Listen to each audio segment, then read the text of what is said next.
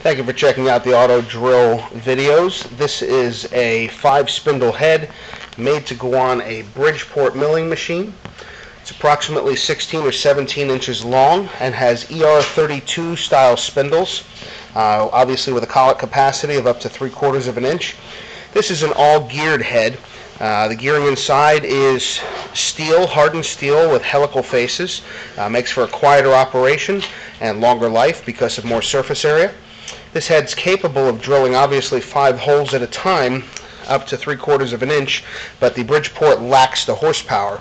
So what we did is we created a staggered spindle length.